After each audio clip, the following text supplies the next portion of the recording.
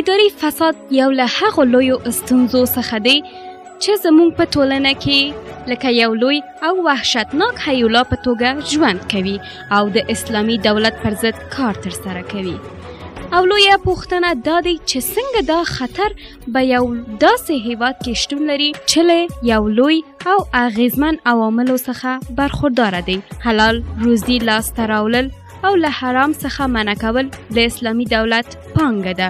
یو له هغو مشکلاتو او پرابلمونو څخه چې عامه اداره یعنی د دولت اداره ورسره لاس او ګریوان دی هغه فساد دی.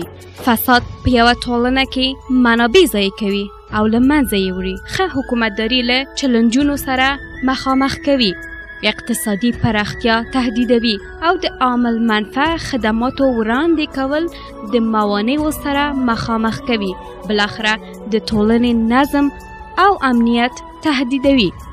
د فساد پر وړاندې مبارزه په لومړی قدم کې د دې ایجاب کوي چې د دې پدیدې په اړه دقیق علمي او عملی مطالعات صورت ونیسي ترڅو د فساد ریښې او منشا په ټولنه کې په ښه ډول درک شي او د فساد علل او عوامل په واقعي ډول د اجتماعي، اقتصادي او فرهنګي شرایطو په تطبیق سره وڅېړل شي. په دوهم قدم کې د فساد بحث په یو ملي بحث باندې بدل کړو ترڅو د دې لارې وشو کولای چې د عامه خلکو پام د شومې پدیدې ته راوارو او خلک د دې پدیدې په زیانونو او پایلو باندې پوه کړو.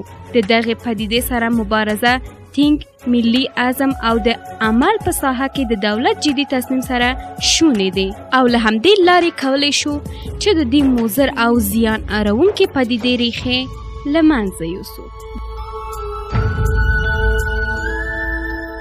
دا خپرونه د بشري حقونو او رسنیو مؤسسې لخوا چې موخه یې د اداري فساد پر ضد مبارزه ده او د ښه حکومتداري او حساب ورکونې د ټینګښت لپاره تاسې ته وړاندې شوه. د ټولنې هر وګړی په ځانګړې توګه ځوانان مسؤلیت لري چې د اداري فساد پر ضد مبارزه وکړي او د محلي حکومتونو مسؤلین حساب ورکولو ته مجبور کړي.